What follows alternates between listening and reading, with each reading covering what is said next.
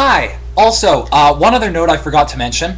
By just simply saying that they're sexing up results or the like, is because of the fact that they'd be out of a job if they weren't able to prove anything.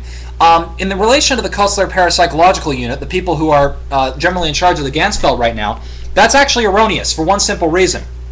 If you read the home webpage of the Kostler Parapsychology Unit, they're not only interested in pursuing the so-called psi hypothesis, they're one of the other major areas of their research is also in trying to figure out why people believe in psi, and also figure out what sort of deception causes people to believe in psi, i.e., trying to learn the, i.e., trying to learn further about what could be just simple delusion and the like, or what actual factors in the human brain could cause possible psi experiences which aren't in fact psi at all.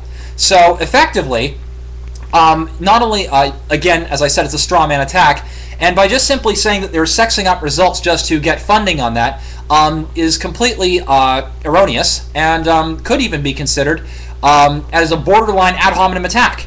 So again, I am not necessarily a believer myself, but I would like to suggest that for that video, you do a tad more research and avoid using critical thinking fallacies when trying to post your results up.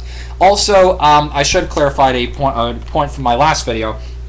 To simply say that they are using the exact same flaws or different variables or other things like all the time, again, without going into actual full detail, again, the way you phrase your video, it also is a bit of a hasty generalization that all of them were hyper-flawed or what have you, as they have been improving controls after every meta-analysis, or after every study. That's part of their natural improvement, but also because of the fact that they've had help and criticism from mega skeptics like Ray Hyman and Richard Wiseman. They have been improving since then, since their initial, since the initial start of their studies back in 1977.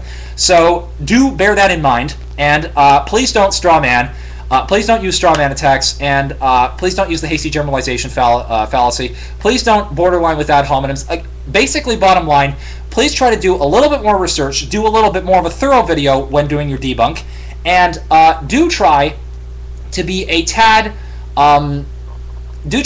more logical at actually evaluating the full data of the science, and a little bit less on resorting to critical thinking fallacies to make your point. Okay. Other than that, just trying to help you strengthen your own. Just trying to help you strengthen your argument against believers.